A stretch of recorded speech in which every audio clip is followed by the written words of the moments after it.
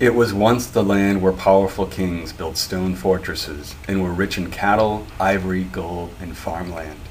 How do Zimbabweans now find themselves paying $150,000 for a roll of toilet paper? Zimbabwe is struggling with skyrocketing inflation, political corruption, and worsening environmental conditions.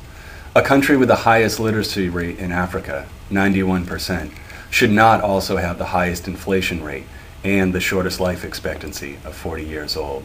How did this happen? Having fought a civil war for independence from Rhodesia just 30 years ago, Zimbabwe is still a young country. Breaking away from British colonial rule and establishing an African-run government was not easy. Many people died and many enemies were made. Robert Mugabe emerged as the first Prime Minister of Zimbabwe, but he was far from the leader people had hoped for. He maintained his power by paying off the veterans of the Civil War and supporting the violent charge to take possession of over 1,000 white-owned farms. Under Mugabe, the farms failed and even less food were produced for the country.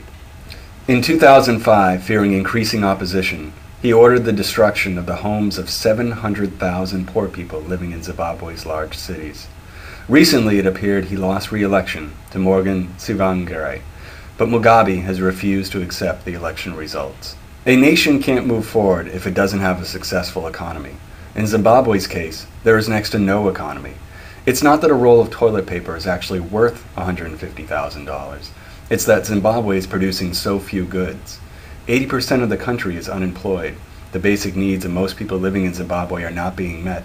Toilet paper, bread, butter, clean water, meat, and tea are very hard to find because they are not being produced, and many people are too poor to buy them. The government's response has been to print more money. This is a major part of what's driving up the cost of goods. More money just means that stores can raise the price of goods. Severe drought, failed farms, people cooking with open fires in the streets, trash piling up in the cities, the spread of HIV.